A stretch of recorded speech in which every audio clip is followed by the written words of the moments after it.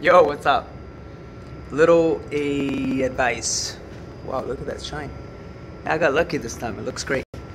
So I got a bunch of black parts here, right? And they were all new. So what I did is I sealed all of them and I painted all of them and they're all black, right? So now I'll get them out of the way and now I'll do the cars. So then I don't have to mix sealer twice. I just mix sealer once.